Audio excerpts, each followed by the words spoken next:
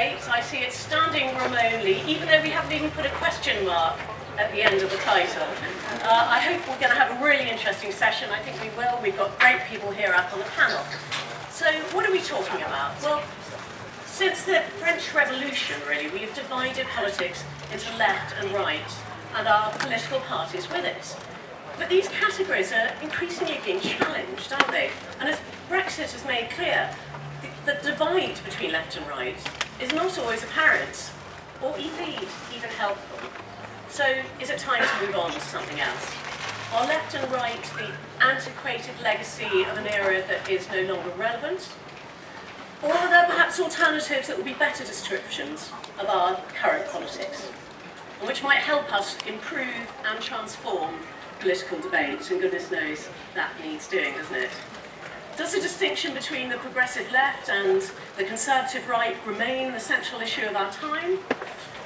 Or perhaps there's something more interesting and more original that we can find to replace it. That's what we're going to talk about today. So first of all, as with all of these sessions, I'm going to ask each of our guests here on the panel to talk for just 2 or 3 minutes about their views on the subject, and then we're going to debate it. And we have a fantastic panel for you. On my right here is Chantal Mouffe, who is a world-renowned political theorist and a professor at the University of Westminster. On my near left, David Goodhart, who was the founder and editor of Prospect and the author of The Road to Somewhere. And on my far left, not politically necessary, Rory Stewart, who I suppose is reluctantly an ex-Conservative MP. You will have all seen his amazing pitch to become leader of that party. So I'm going to start with Chantal. I was supposed to be the third one. Wow. Okay, all right. Well, it's quite interesting that the first question is, do we need a new divide? In fact, I would have expected more, do we still need a divide? Because this is a question that very often is posed. You don't know. In fact, if you think of Tony Blair, Macron today, no, en même temps, we don't need anymore a divide. So I find it interesting that the question is that really the new divide. Well, I mean, we're going to address that, but first I want to indicate, I'm going to speak here from the point of view of the political theorists, because this question that we are asked can be approached from a sociological perspective, from the perspective of political science, and the question is going to be posed in very different ways, so I want to tell you from where I'm speaking. And as a political theorist, I think we need to understand that when we speak of what is the political, and I think this is really at the center of the question, there are basically 2 understandings. There is the associative conception of the political. Political is, you know, the acting in common, the feeling of liberty, in which we should all try to agree, establish a consensus that includes everybody, and then a dissociative view. Say, no, no, no. Politics has got conflict with antagonism. It has got to do with the fact that the people is divided, the fact that we are always dealing in collective identities, and that this always requires the determination of us them. Because one of the big questions today, I feel, is that people say, us them, no, we should, why do we need us them? Why can't we all agree? You know, and of course, this is what the associatives say, that is, for instance, the view that we found in the third way of Tony Blair and Anthony Giddens, today with Emmanuel Macron in France, en même temps. Well, I think that this is definitively a very dangerous conception, because it's eliminating the conception of the political, about conflict, antagonism, so when they arise, you don't know to deal with them. So according to the view which I developed, which of course is a dissociative view, the question for democratic politics is not to try to arrive to a consensus without exclusion, but because that would mean us, who does not have a demos correspondent, and I think that's possible. What we need, and for me this is the central question, and this is where I want to pose the question of the divide. How are we going to create the institution which allow, when this conflict arises, that it does not take the form of antagonistic conflict between friend and enemy, because this, of course, is very dangerous for democracy, but what I have called in my world agonistic struggle among adversaries. That is, adversaries, that opponents who know that they are never going to be able to agree, but who respect the point of view of their opponent and accept, you know, to fight with democratic procedure. So I think that what this means is that instead of divide, I don't like the term divide, because I prefer the term frontier. But according to dissociative view, politics is always question of us-them, and so there is always a frontier. So divide is something which really does not, for me, is not political. And I think the question fundamentally is that what kind of frontier is the one which is more conducive to a vibrant democracy? Because, and I think we are going to discuss that in detail, some frontier, or in fact are not really frontier, because for me a frontier is a divide which is political, in which we really have conflicting view of the common good. And it's very important to see that some construction of the divide, if you construct them in religious terms, in ethnic terms, that is not conducive to democracy. And this is why personally I'm going to defend the view here that we need to keep the left-right divide, because this is the divide of the frontier, which is the most conducive to a vibrant democracy. But of course, the whole question is all this left-right frontier is imagined and constructed, you know, and because there are some ways in which it's really not something which is useful. For instance, if we think of left-right in terms of sociological categories, then of course, you know, this is what political theory do normally. Also, they are this group, you know, that's the right. So of course, that's not useful. But I want to propose a frontier between left and right conceived in axiological principle. There is a question of values. They are always in a pluralist society, which is accept the pluralism of values. There will always be completing values, but value that is important to respect. You know? And this is in fact the difference between left and right. For instance, Norberto Bobbio, in a nice little book, he said, finally, the basic difference is that the left is always defending equality, while the right is less interested in equality, and they tend to defend liberty. So I think that this is why it's important to accept that there are always, and I speak of an agonistic debate between people who want a society in which, you know, equality and social justice are going to be the main driving force, and I think this is for me what the left is, and another one, which is the right, in which, you know, basically they accept a lot of inequality. So this is, I'll tell you in advance, the position that is going to be the one of difference. Thank you. Good.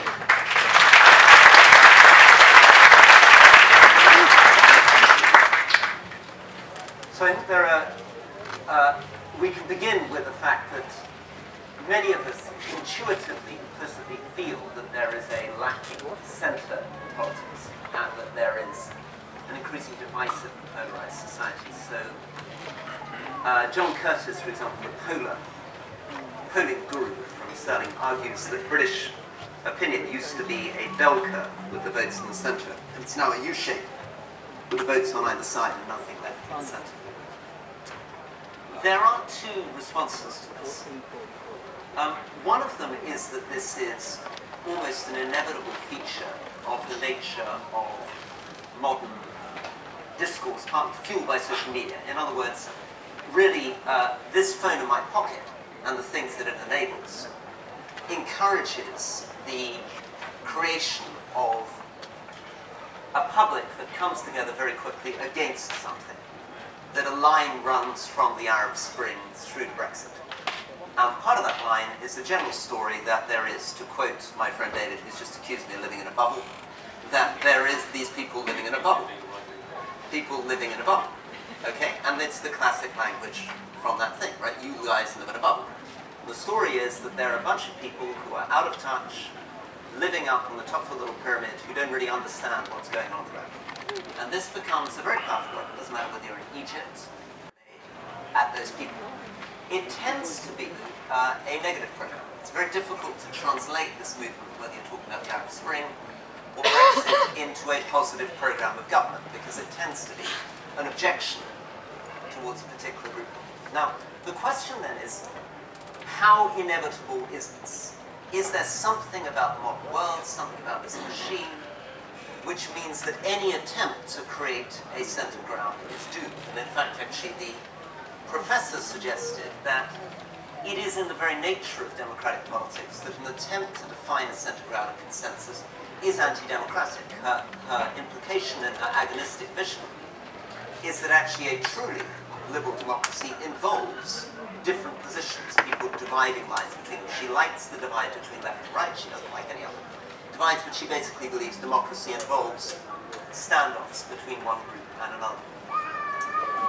I think it is possible, though, to conceive of something more than simply what she was suggesting. So she was suggesting that the resolution to this is to think of a more dignified, courteous way of imagining that disagreement between the two sides continue, but that there are rules by which they play and they give respect to each other's positions. I would argue that there is a way of being a Trumpian anti-Trump, that there is a way of using this machine to advocate not for the positions of the right or the left, not for the positions of no-deal Brexit or Remain, not for the positions of equality against liberty, that there is a way of using this to connect to the local.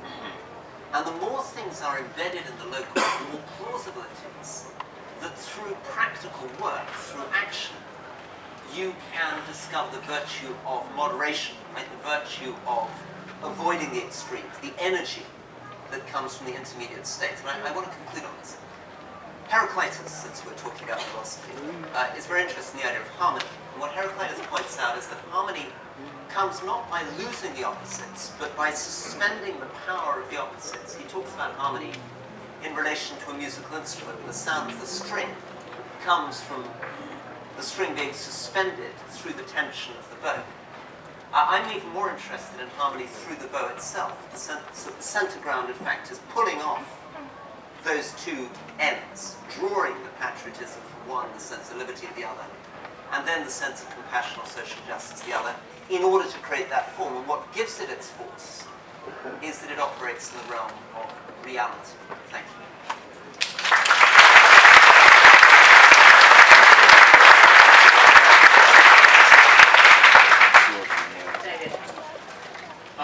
Yes, well, I mean, what is the centre ground is always a pretty central and contested part of politics, and I think our democracy has been sort of shifting in a way. I mean, I think obviously left v right hasn't disappeared, but we've shifted in particularly the last 20 years or so, 25 years, from a politics that is primarily socio-economic to one that is at least partly socio-cultural, but the socio-economic has been partly eclipsed by the socio-cultural.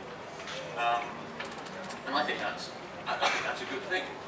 People aren't suddenly feeling and thinking things they didn't feel 20 or 30 years ago. It's just that these things either didn't need to be expressed or weren't expressed. So I think what's been happening recently is not a crisis of democracy, it's democracy work. We have a kind of disequilibrium at the moment, and we haven't yet found a new equilibrium. I think we probably will over time.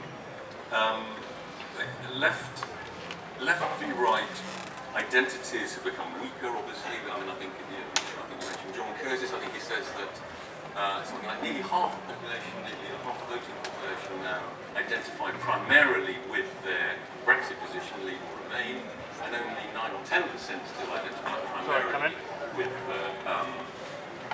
the party political identification. But it is a very complicated story, because I think we're seeing a lot of convergence actually on left v right issues. I mean, to put it very crudely, the middle class has become less right-wing, and the working class has become less left-wing in the last 20 or 30 years. And there's actually a very big consensus around a huge number of issues. I mean, if we do eventually resolve Brexit, I think that we will see that there's a huge consensus that's emerged sort of in the undergrowth in the last 3 years over things like essentially socialising adult social care, building a whole lot more public housing, investing a hell of a lot more in FE colleges rather than sending everybody to university. But if that does happen, that will be partly because of a response of the political class to the Brexit vote, and a feeling that the socio-cultural issues, the so-called left behind people, have not been included sufficiently in the conversation.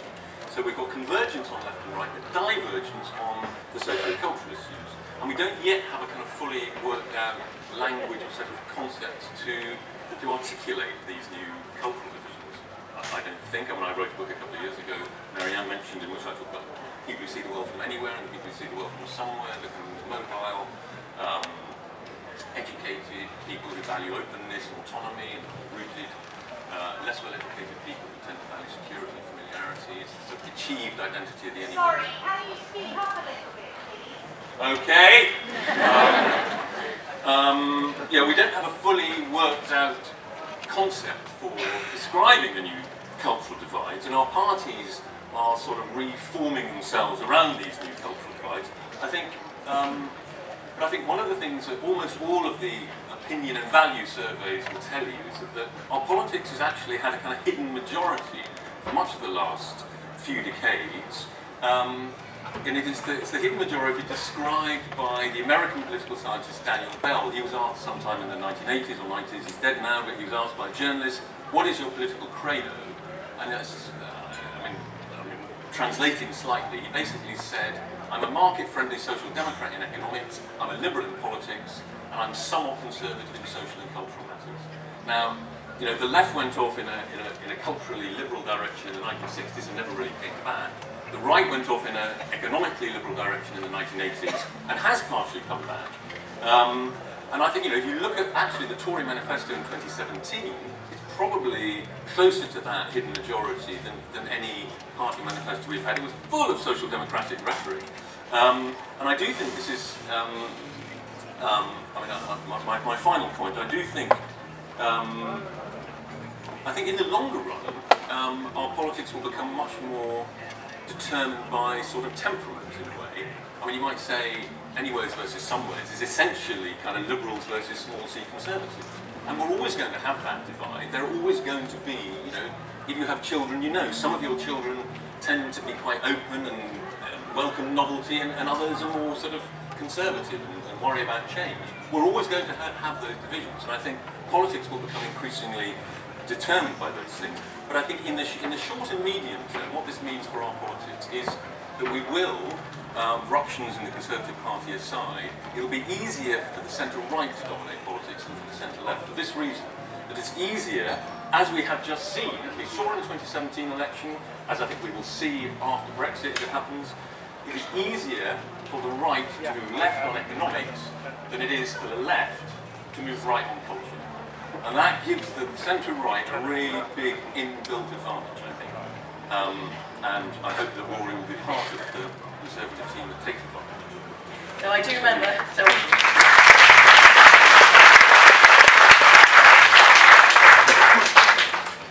David Blunkett, when he first became Home Secretary, saying to me, Marianne, you won't believe how right-wing I am.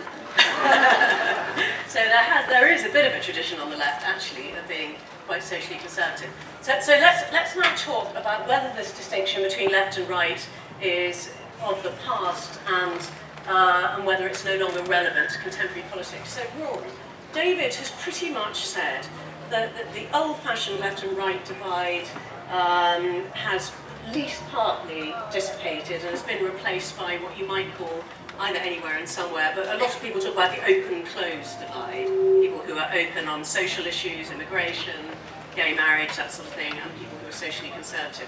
Do you think post-Brexit, assuming there ever is a post-Brexit, and we've stopped labelling ourselves Leave and Remain, do you think that might replace it? Well, there's certainly a lot of evidence for David's view. My political bet is against him. But to give it credit, you can certainly do an analysis of the British voting public and their views on Brexit, where you can divide people between open and closed. I don't recognise it in myself, and I don't recognise it in my own voters and current. I am somebody who is romantic and traditional about the Queen, about the British Army, about our history, about our tradition. I love small sheep farmers. I'm a conservative, right? I mean, that's where I come from. I'm obsessed with history. But at the same time, I am absolutely appalled by the push for a no-deal Brexit. I'm very relaxed about issues which really rile up many people in the Brexit party. And I believe that my tradition, which is broadly speaking a tradition of one nation conservatism, or on the Labour side, I suppose, is roughly associated with New Labour, is a perfectly viable way of articulating a way of being British, and it has a certain genius in it. And I think the genius is that actually we tend as a nation historically to resolve our conflicts through compromise, that the religious wars of the 16th century, the fight between Puritans and Catholics, were resolved through a fudge called the Church of England. That the civil war between Parliament and Crown was resolved by a fudge called constitutional monarchy. And that the theorists of open and closed would have tried to suggest that that was impossible. They would have tried to suggest that constitutional monarchy was the worst of all worlds. You know, why on earth would you want this as a Republican? This is offensive, there's a hereditary principle. As a monarchist, this monarchy has no power, there's no point having it anyway. So I think, for me, I'm betting hard that there is a different way of being British, that you can feel a lot of the romantic attachments to many of the things that made myself and my family conservatives, while still feeling a deep sense of shame about poverty, while still feeling very, very relaxed about things that really anger the Brexit Party. That's my view. Yeah, I mean, Open v Closed was actually a division articulated by Tony Blair in a speech, I think after he stopped being Prime Minister. And I agree with you. I think it's a pretty useless division in ways, or it's a very self-regarding division. Like it's basically saying, look, you know, we're the kind of modern, open, cool people, and there are those horrible people who want to live in a closed society. Have you ever met anyone who wants to live in a closed society? No, I haven't. But a lot of people do feel the forms of openness that we've had have not been in their interest. And this is I think, Rory's slight fallacy of the centre ground. I mean, he wants to recreate Blairism or some Tory version of Blairism, and it is precisely that has created the political alienation that led to Brexit, Trump and European populism. We have got to adjust our politics to take account of these neglected feelings. You know, essentially, in my language, the anywheres have been running the show, and they have run the show for the last 25 years in their own interests. Our societies have changed enormously in that time. Since the end of the Cold War, we've become so much more open, economically, socially and culturally, and much of that has been wonderful, but there are lots of people who feel that it hasn't worked in their interest. You know, the supply chain really did move to China, factories were closed down, and then a whole lot of people were brought into the country to compete against them in the service jobs they were doing, and they felt that the national social contracts were being neglected. All of these things, I think, are perfectly legitimate feelings that were not recognised by the people in London. And so we've had some pushback against that, and a new centre is emerging that needs to take account more of those somewhere priorities and intuitions, and I think it is. Because I think, you know, when people talk about Brexit politics, they're talking about doing adult social care, building more housing, you know, investing in FE colleges that have been... They're talking about immigration, right? Yes. I just want to make Chantal here. So, you know, the political system has to adjust to take well, account. no, but first I would like to say, I do agree with David.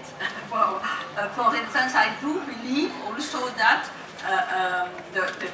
I think, by the way, the Brexit is a sign of a democratic crisis here, and it's the consequence of the third way.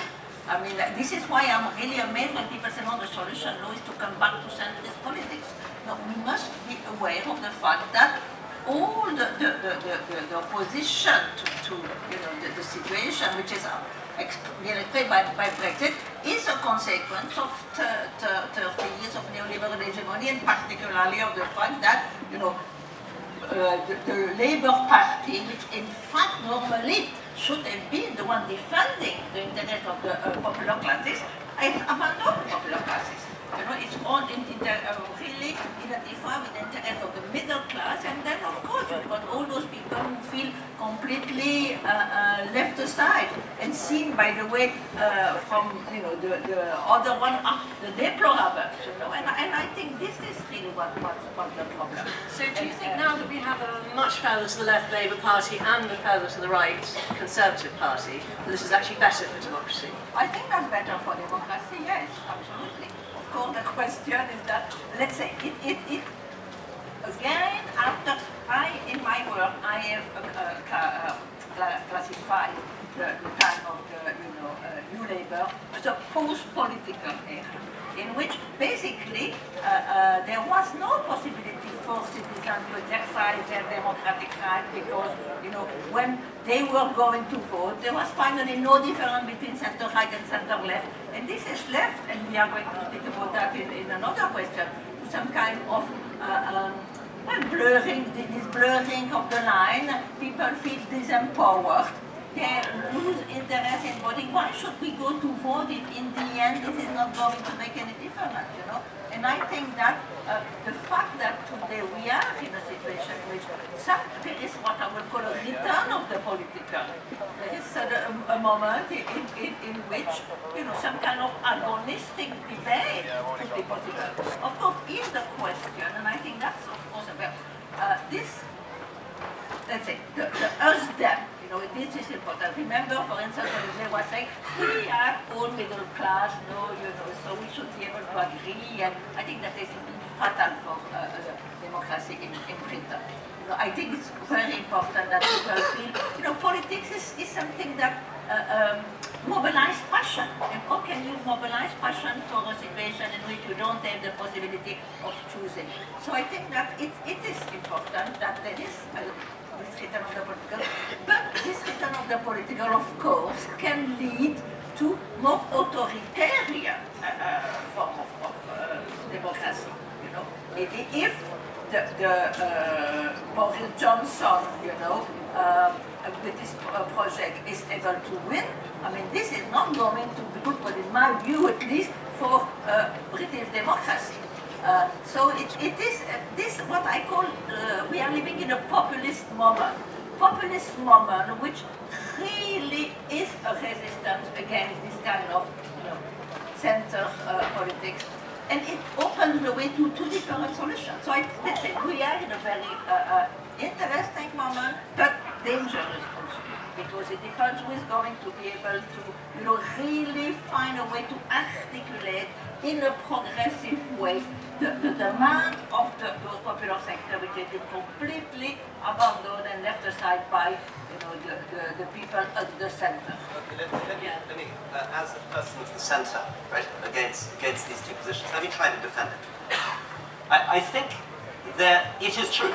There are a lot of angry people. There are a lot of angry people who vote for Corbyn. There are a lot of angry people who vote for Boris. There are people who may not manifest it through anger. They may manifest it simply through their vote. And it's clear that an enormous number of people, the overwhelming majority, I suspect, of this country, feels disenchanted, disenfranchised, fed up with the politicians, fed up with the system. But my point is that their position, in the end, is fundamentally destructive. It's a revolutionary, destructive position. It is not a constructive policy for government. Now, it can be dressed up as such. So if you are a theorist of Boris Johnson, or you are a theorist of John McDonnell, you can provide an account where you say, no, it's not true that we are destructive. We have a very positive political program. This is our view on housing. This is our view on FE colleges. But what you're drawing on, the tap root of this thing, is often something quite different. If you actually notice what happened in the parliamentary debates, everybody, when we were debating the leadership, was trying to say we must get beyond Brexit, we must talk about housing, we must talk about education. In the end, it was all nonsense. That entire leadership fight was about one thing and one thing only, which was really about Brexit. And in fact, probably the craziest thing in the BBC debate I found was 10 minutes into it. Emily made this interrupting me and saying, okay, enough about Brexit, let's now talk about our different views on education, employment, where we all issue very similar sounding platitudes about all these kinds of things and nobody gets anywhere, right? So I think we have to begin with what we actually believe in, right? What we actually think is right for the country. I absolutely agree. There seemed to be a strategy in 1997 of sounding like a centrist, because that's where the votes feed. There is a strategy today that appeals to many of my friends who were centrists in 97 and who now are lining up behind Boris of believing the votes are on the extremes and they need to play to them. But my question, what is it you actually think is right for this country? What is your view on how you're going to keep the services going? What is your view on immigration? What is your view of the role of the state? And on those things, I do not think, certainly within my own party, people are being as clear or honest as they can be. They signal, they whistle, they suggest implicitly that they have various kinds of views, which are totally at odds with their expressed views 2 years ago on all these kinds of subjects. And the one thing missing in this type of politics is always the word how. They're always telling you what they want to do. They are never really telling you how they're going to get there, or what sacrifices, or what problems are going to occur along the road to that destination.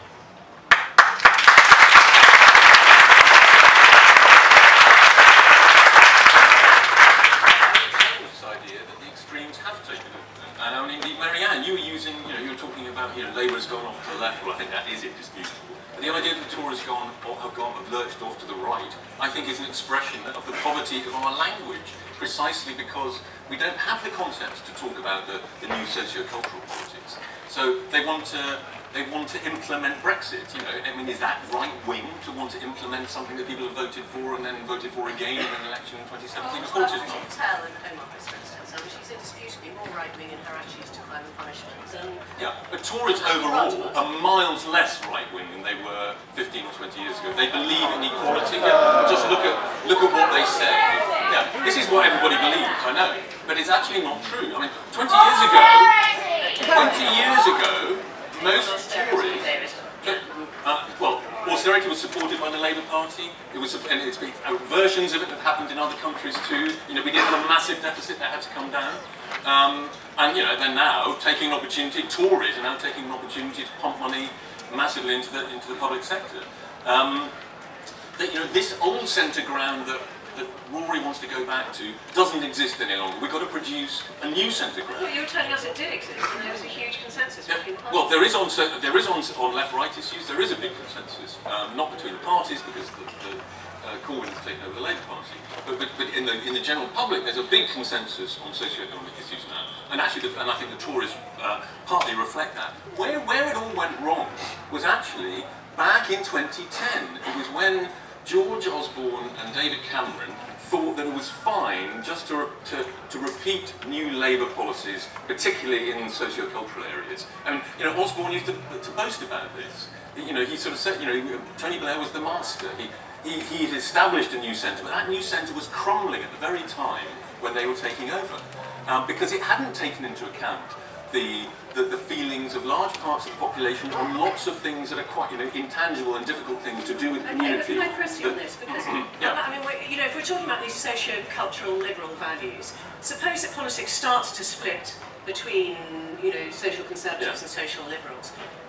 Does a socially conservative government come in and ban gay marriage? And what happens? No, what happens to the gay couples who are married? Does it come in and say? But that's a very good point. That's a very good point. Okay, so this speaks to what you were talking about, Rory. So George Osborne and David Cameron do gay marriage. Okay, this is a Conservative Party doing gay marriage. Yeah. That is, they do gay marriage, but why didn't they also? So that satisfies, the liberal end of British opinion. So why didn't they, at the same time, balance the vote and do something for the more traditionally minded? There are a hell of a lot of more traditionally minded small C conservative people out there as well, and they used to vote. They used to vote Conservative, and they stopped voting Conservative. The whole point of having a two-party, first past the post system is that the two parties congregate everybody from left and right into their vote. And the Tories took their eye off the ball. They allowed UKIP to grow up to their right, and we ended up with Brexit. And I blame George Osborne for that. Chantal. We should not mix the question of left and right with the question of Brexit, because they are different things. It's true that today could say most people, if you go to issue of they divide, is more than the Brexit issue. But I don't think that this is a good thing for democracy. You know, and this, you can't imagine that one should say, okay, no, for the coming years, the frontier is going to be between the pro-Brexit and the anti-Brexit, the Remain. But by the way, in fact, this is so that it cut across left and right. There are people on the left, I mean, Lexit, for instance, who are in favor of leave, you know. So we can't just say that it's clear. So it cut across that. But and today, obviously, through the question that mobilize more passion among people is the question of the Brexit, but you know, it's not going to stay there forever, hopefully. And so I think what is important here, and I would like to come back to the point I was making before, when we have this, you know, opposition is frontier between precisely different strong opinions. What is very important is to impede that this struggle, this opposition will take the form of a friend and enemy opposition. That is something that would be very bad for democracy. And I think it's very important that, and it's a question of having the institution, the procedure, the two camps treat themselves as a protocol adversaries. Adversaries recognizing the legitimacy of the demand of the others and trying to find, I'm going to say not really a question of compromise, because it's not, okay, we are all going to you know, agree on some kind of wishy-washy center, but try to say, we are going to accept some procedure, we are going to fight, and, you know, accept the right of our opponent to defend their issue, because I think that this is what is central for democracy. It's not establish an agreement, a consensus, but is to what I call that, to transform antagonism into an agonism, impede that the two opposed groups will really negate the right of the other. And I think that there is a certain danger today, and obviously it's much easier these things to happen when you have, for instance, a divide between Brexit and non-Brexit. Because there is really no possibility there of recognizing, or let's say no possibility, it's not really true, but it's much more difficult, you know, to find a way in which you can accommodate the process. Personally, I mean, I know that not interested, but I think that given the situation today, the only solution would be a soft Brexit. Because I think that the worst would be that one of the camps would say, we've won, you know, and unfortunately the people are really very divided on this issue. Okay. So Brexit will be, nobody's going to be happy. Yeah? Brexit, they say, that's not really Brexit. The other ones are, we not. But at least nobody is going to be able to say we've won. And I think this is what is important. Let me take on from that, because I think this is very important. I am passionately in favour of a Brexit deal, a compromise. I think it's really, really dangerous that people are trying to see this country in this U-shape, and everybody's being put into a Remain camp or a no-deal Brexit camp. Right? The reason why I voted against a no-deal Brexit is not just that I think it would be unbelievably damaging and unnecessary thing to do to our economy, but I believe you'll be storing up years and years of rage from Remain voters if you delivered a no-deal Brexit, and it would become one of the great founding myths for the next 30, 40 years. A Tory no-deal Brexit would be perceived in the way that Mrs. Thatcher is perceived in a great deal of the North East today. It would be one of those issues, right? Ditto, I think that were you to go down the Lib Dem route of not holding a second referendum and just going for full revoke and Remain, then all those people who voted for Brexit thinking the elite hate us, the elite will ignore us, they think they're too good for us, confronted with people saying, you're not even going to have a second chance of it, you were just wrong, we're going to ignore the referendum, we're going to Remain. That also will set up decades of division, right? But the problem is, it is very, very, very difficult to generate the language around this kind of compromise because people don't feel the votes are there. I mean, my entire party leadership campaign was predicated on trying to get a compromise. And of course I failed. I failed dramatically because people pointed out nobody really is interested in supporting this kind of position. And the pollsters who do this open close, or sometimes somewhere anywhere, or sometimes diversity wealth divisions, keep saying you're going to be killed if you try to locate yourself in the middle. You have to decisively choose. Are you going to do what Dominic Cummings, I believe, is trying to do, which is decisively wrench the Conservative Party round to create a base in Hartlepool, Sunderland, Bishop Auckland, trying to pick up effectively white women, signalling, by signalling not just that they share their Brexit positions, but by signalling that they share all the other positions that David is gesturing towards. And I think the final thing I want to say is, look, of course these things are difficult. When I voted for gay marriage, I made a lot of people in my constituency very, very angry. That's true. Right? It's true that many, many people in the country, and the vast majority of people in the Conservative Party, did not want gay marriage. Right? But there is a question about how I, as a politician, respond to that fact. Particularly when, if we now go 5 years forward, people are now completely ambivalent about the issue of gay marriage. I mean, it turned out that many, many of those people... Well, if you look at the polls, currently it doesn't really feature in people's views at all. It's neutral, right? So people who were ferociously angry with me for voting in favour of gay marriage are now perfectly relaxed about it 5 years later. And I'm not sure what the implication is of what David is saying. Yes, it's true, of course. I have many people in my constituency who have deep views, anti-immigration views, anti-European Union views, pro-no deal views,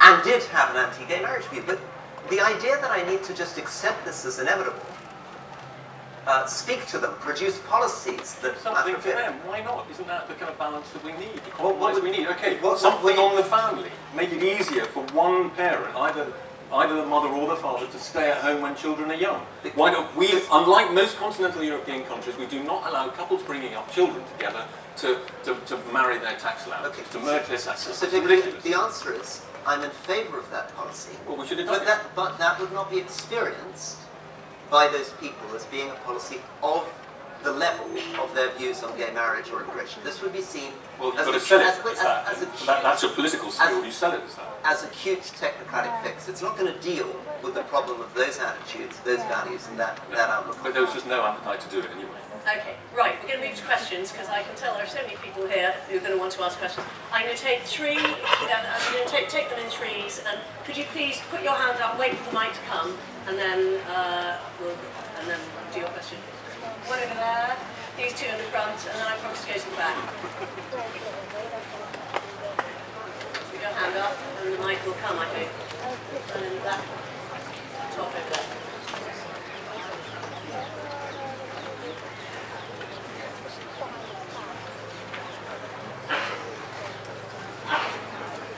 I was wondering if there's also something missing from the centre-right, and it's actually surprising that it's missing. So when you had Blair, probably you had Clinton, and then Cameron, uniting the successful against the rest, you then have the idea, well, we can moderate the pain of that. Yes, it's meritocracy, the successful will rise. Moderate the pain of that by a little bit of help. But the thing that the centre-right were not good at, and I'm surprised because it should be one of Rory's core values, they weren't very good at dignity. There was a sense in which they did not think about the dignity of those people who were left out of that equation. So it's not just about helping, it's not just about making sure people have enough to have services and so on. And I'm surprised that that's missing a little bit. Thank you. Yes, the gentleman here in the front.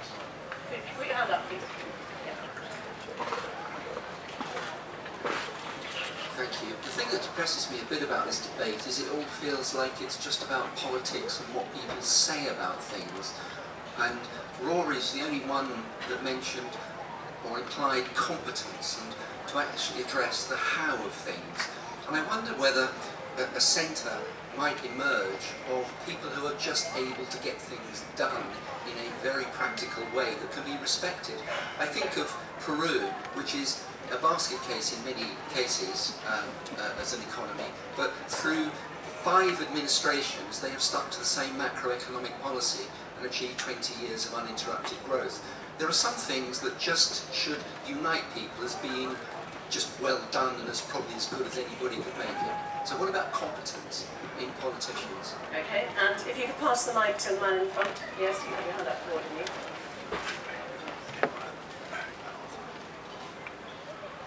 I think I just heard Rory advocate Jeremy Corbyn's position on Brexit, didn't I? You know, negotiate a new deal and then give everyone a vote on the deal versus remain. I wasn't. No, I favoured Jeremy.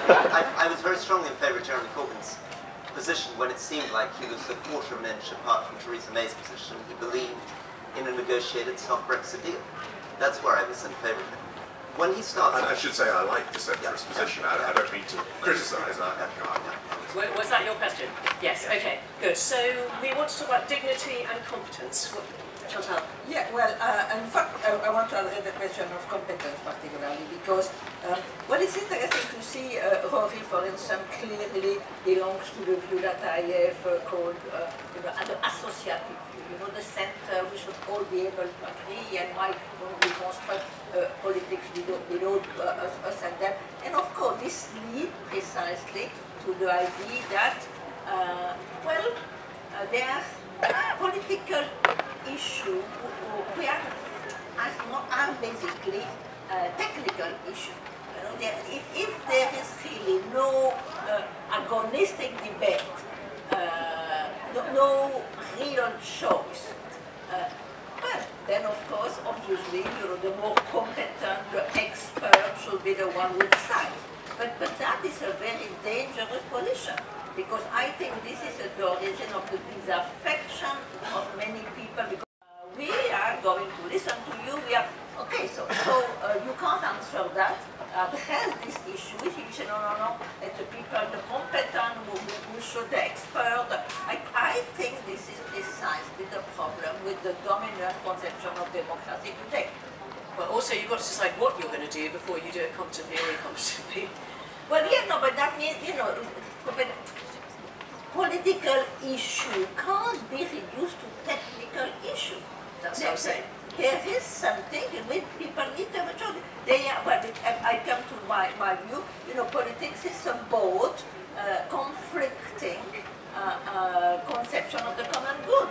And then there is no center. The center is not a position. The center is the negation of this dimension of the politics. Okay, let me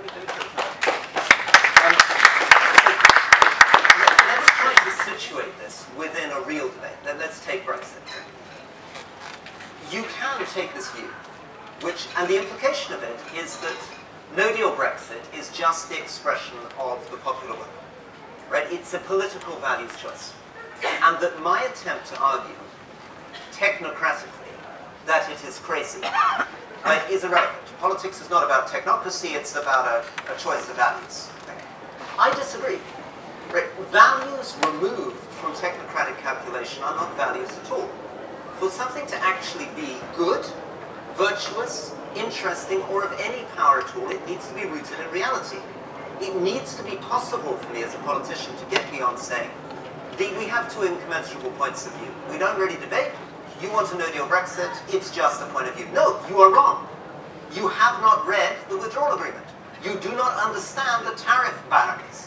You have not thought through the kind of negotiation you're going to have to do with the United States. And I want to have that debate with you. And democracy is about having that debate, because democracy, in the end, the only point of the debate is if it is possible for me to convince you. If the whole thing is simply an expression of my cultural values, forget it. I don't want to have anything to do with it.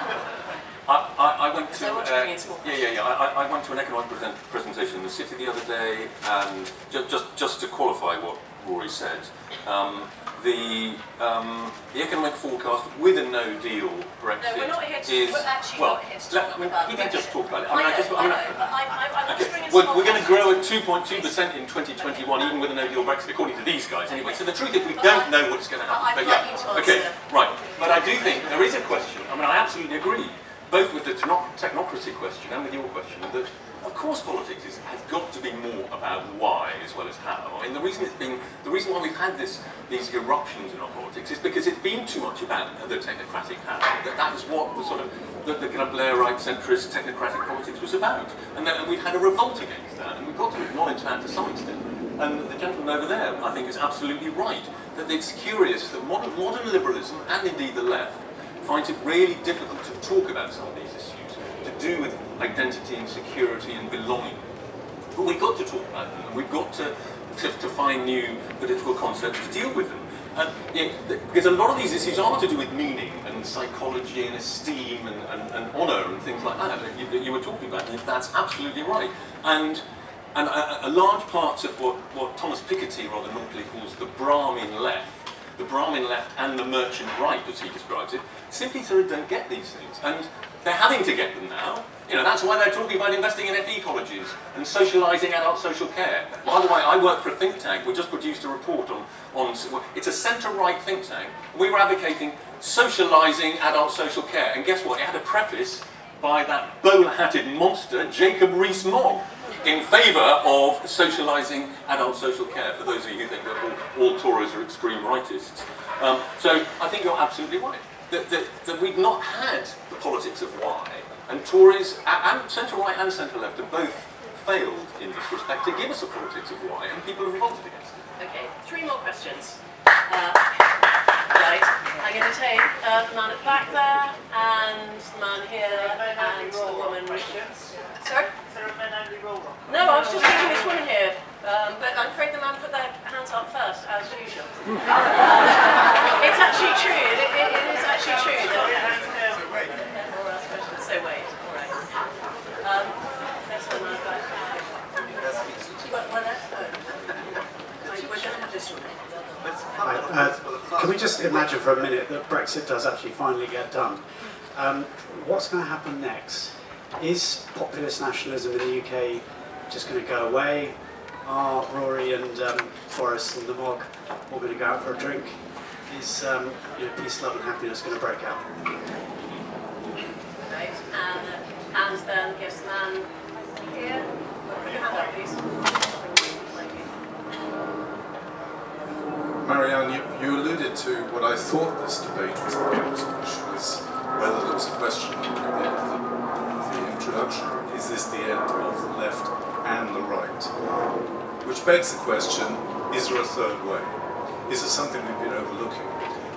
The one thing I keep hearing is Brexit, Brexit, Brexit, which is fundamentally, do we think locally or do we think as a smaller planet? Now, my children were yesterday demonstrating. They see this planet as being a very small and increasingly small place. They are internationalists through and through. And they are tired of hearing about what this country needs. Again and again they're told one English child is worth 20 in Africa. They don't agree with that. Now you can call me wishy-washy liberal. I actually believe that is a growth area. Now what are you offering that's different? Okay, I'm going to ask the next question, just because we're very short of time. I'm still working this one through, so it might not be the most clear comment and question, but we're talking about is it a loss of left and right? And in many ways, I just see the rise of the right. And you know, we've criticised centrism and Blair for being a basis of where we are now. Actually, I look back longingly to Sure Start and lots of initiatives, and I just think, are we making our judgments on what people say or what people do and the consequences of what they're doing? And the consequences of what has been done by the right through austerity have been dire for all members of the population. For me, that is the basis of the rise of populism and the loss of people who would ordinarily have been on the left. Right, thank you. And there was another woman, apparently you had her hands up at the front. Was it? Well, anyway, there's one there. Yes, I'll take your question too, please.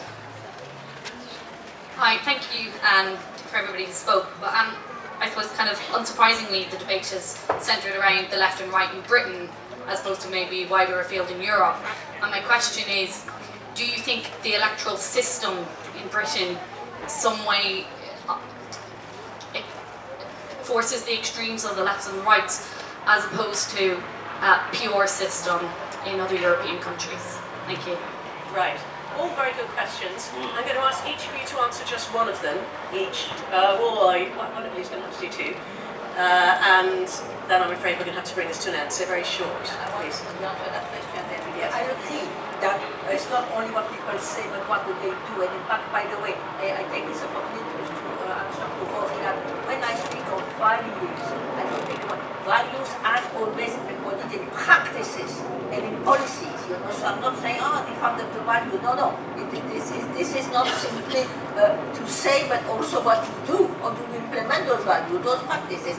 And I'm afraid that, you know, if we look at the case of the third way, we realize that they might have said a lot of things, but in very positive, looking very kind of progressive, but in fact, they were very, very complicit in the establishment of neoliberal hegemony in Britain. Of course, it was begun by Thatcher, but when Tony Blair came, we were kind of all expected that he was going to break, but he didn't do that.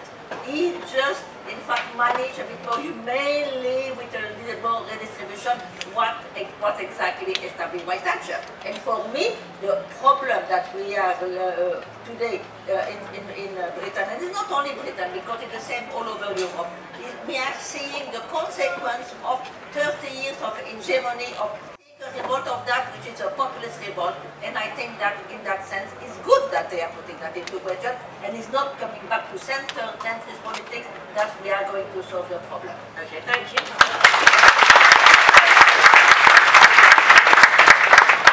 The question posed by the woman about European politics, I think it's absolutely right to raise that issue, and I think it is absolutely not a coincidence that the two most extreme populist events have happened in Britain and America, where we have two-party systems and first past the post. Those systems have proved to be brittle.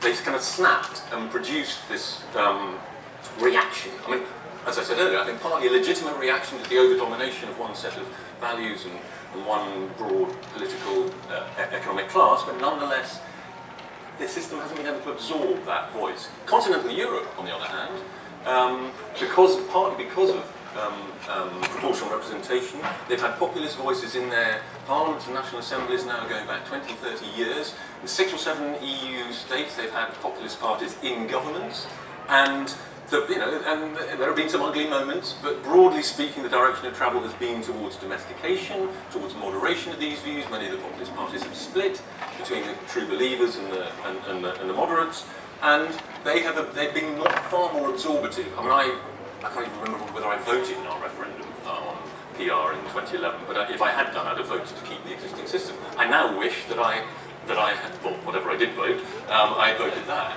I'm going to stop you there. Good point. But Rory, you've now got to answer, I'm afraid, what happens to populism after Brexit, and how we absorb the internationalism of the younger generation. Very briefly. Okay. Well, what happens to populism after Brexit? Look, I'm afraid this is that Brexit is now increasingly associated with a sort of Trumpian worldview, and there's no accident that the exact voters that are being targeted, as far as we can see in Dominic Cummings' new election campaign, are exactly the Trumpian voters.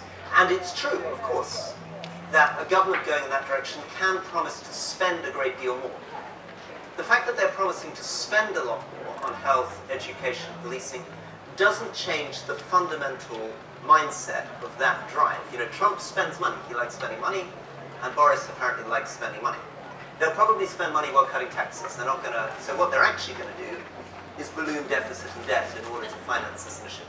But that itself is perfectly compatible with populism. It's a form of populism. And I think the difficulty here is it possible, and this doesn't matter whether we're talking about climate change and international activity, can we recover a sense of reality? Can we recover a sense of truth while combining it with the energy and the anger and the desire for change, which is driving these populist movements? Do we have to allow Boris or Jeremy Corbyn to go away with fairy tales, whipping up a very, very reasonable view that we all share in this room, that things are not good, that there's a lack of dignity, that there's a terribly shameful things in our society, but not to allow people to take that insight and turn it into a program for something that will ultimately damage us, divide us, and pit us against each other. In other words, in relation to this question about Jacob and Boris, are we going to allow them to release a drunken gorilla and by putting a monocle and a top hat on it, make it suddenly seem acceptable? Thank you very much indeed.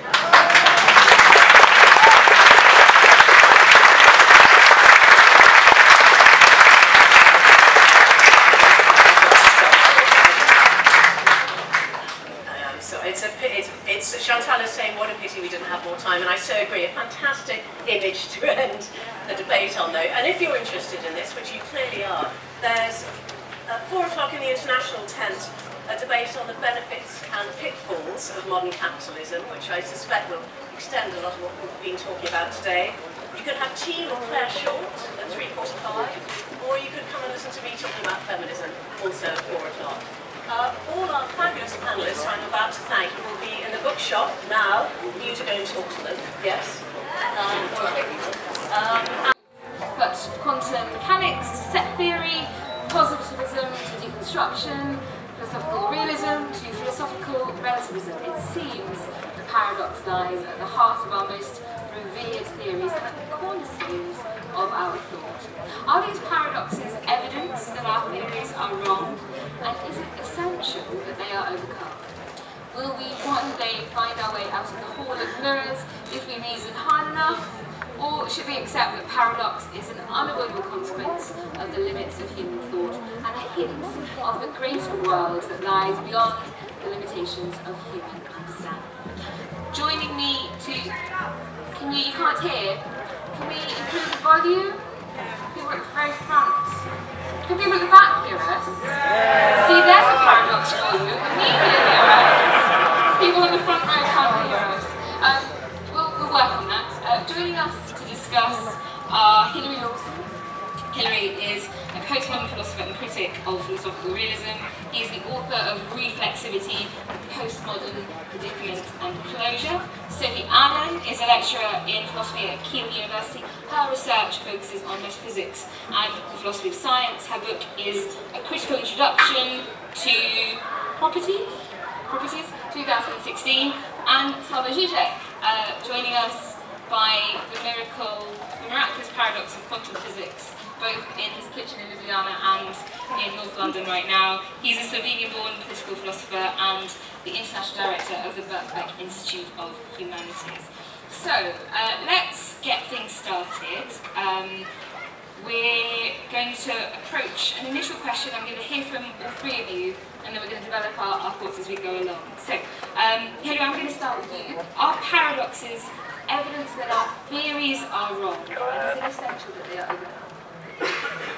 Well, I'm sort of got to answer yes to both of those. I think it is an indication that there's something at least amiss with the way that our theories operate, and I think it's essential that we do something about it. First of all, let's just be clear what we mean by paradox. This isn't just a bit of a confusion or a misunderstanding. It's a contradiction which applies to the claim itself in such a way that you cannot think the claim. So the classic example of this is the Cretan liar paradox, which in its contemporary form is probably most easily expressed as there is no truth. Now in the claim there is no truth, it seems pretty straightforward. But it's not straightforward if you apply it to itself. Because if there is no truth, does it mean there is no truth, that there is no truth? Or in order to understand the sentence, do you in fact have to imagine it to say there is a truth, that there is no truth, in which case you cannot think that idea. Now many people are in a situation where they want to say there is no truth, so it's pretty important that here is a claim which is at the centre of their thought, which cannot be thought. You actually can't think it. So what do we do with that? Well, if you look up paradox in Wikipedia, it'll tell you this is a bit of a logical problem, and it's possibly been solved by Russell's theory of types and Tusk's hierarchy of languages. I don't buy either of those things. I don't think it's a little logical problem. It's found at the heart, I would argue, of all of the major philosophical systems of at least the 20th century, and for a good deal prior to that. And it comes in lots of different forms. So Russell has it with his mathematics, Wittgenstein had it in the Tractatus. He was trying to say we're trapped in language. Well, if we're trapped in language, you can't obviously say in language that you are trapped in language. There are many different forms of this. It also applies to, I would argue, materialism. So the idea that there is only material, which there are many people who want to hold this position. The problem with the position that things are material is it means that the theory is material as well, and a bit of material cannot be true or false. It just exists or it doesn't exist. So in the context of materialism, the theory can't be true or false, it just is. So there are lots of other versions of it. Derrida, post-structuralism, they all have this self-referential problem right at the heart of the puzzle. So what's going on? Why do we find this at the centre of our theories? Now, many people just dodge this. It's just too difficult somehow. They can't work out what a solution is, so they ignore it. I, as a postgraduate student at Oxford, became rather obsessed with the problem, and I've had a go at trying to build an account which deals with that problem. And the sort of answer that I would give is something along these lines. That we imagine, or Western thought is in general imagine, that we are describing a world of things out there, and it's more or less accurate. But I think that idea that we are describing a set of things is a mistake. And that what is a better way of understanding that would be to think that the world is other. It's not like language at all. Language divides things into things, and it divides them into characteristics. But that's no reason to think that the world is divided into things and characteristics. And what I think language is doing, thought is doing, is it's a way of holding the world. It's like a metaphor for the world. And we hold the world in these ways, and they enable us to intervene. And they enable us to intervene in ways we can correct and make it better. But they don't enable us ever to describe the other that's out there. There's always an infinite gap between our ideas and the world. And it is in thinking that we might be able to close that gap and actually say how it is that we get into these paradoxes. Now, of course, there's one last thing I'd like to say, which is this account that I've given you, this story of closure. You might say, well, aren't you claiming that that's true? Well, I would say the whole point of the theory that I put forward is to try and account for why it is that we are able to make sense of the world and intervene in it, even though our thoughts and language don't describe it. So the account that I've given is an attempt to describe why it's possible to describe the world, why it's possible to say things and intervene in the world without it having to be true. Very tantalising. Thank you, Hilary.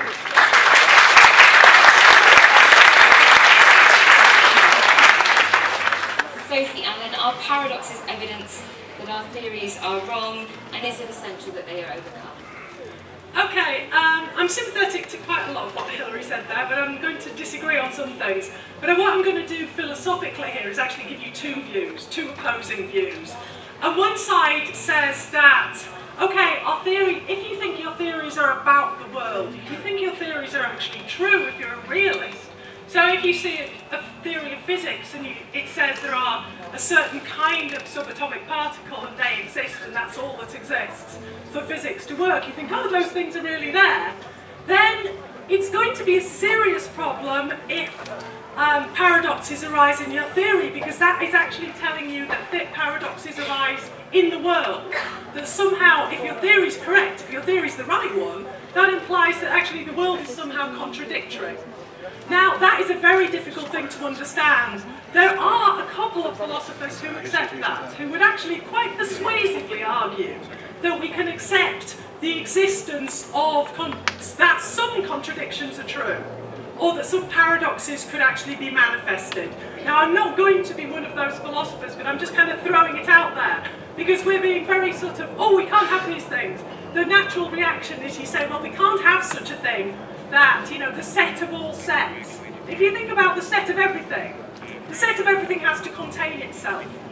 But if the set of everything contains itself, there's another set of everything, so that has to be contained in the set of everything. And then if you get that set, you've got an even bigger set, and the set of everything now contains the set of everything, which comes, etc. So you start off, so it's going to, it doesn't have a fixed set, there isn't a fixed cardinality of the set, as we'd say. So there isn't a fixed number of things in that set, because it just explodes, basically. So, on the one hand, if you're a realist about theories, if you think that our theories are actually about the world, the appearance of paradoxes is really problematic. On the other hand, if you take the view, it's perhaps similar to what Hillary's described, but also other views, you could say, well, okay, our theories are trying to model the world, they're trying to explain the world. They may not actually pick out what's actually in it. They may say things that they may predict and explain what's going to happen, but they won't actually tell us what the world contains. So if you're told in a theory of physics that there are quarks, that doesn't mean there actually are little things called quarks. It's just helpful to talk about the world as if there are, somehow the world behaves as if they're quarks. Theory. Because you can say to yourself, okay, something we're thinking about the world isn't the right way of thinking about it. We've started out with definitions. We start out at common sense level, looking at the world around us, looking at tables and, you know, kind of the sun and things like this, and trying to work out what the whole universe is made of, and what the world, how things work and so on. That's a very, very big process, and that's a very difficult thing to do. And we've brought with it our sort of common sense human concepts, and common sense human ways of looking at the world. And that's not likely to be the way that we actually ultimately end up explaining it.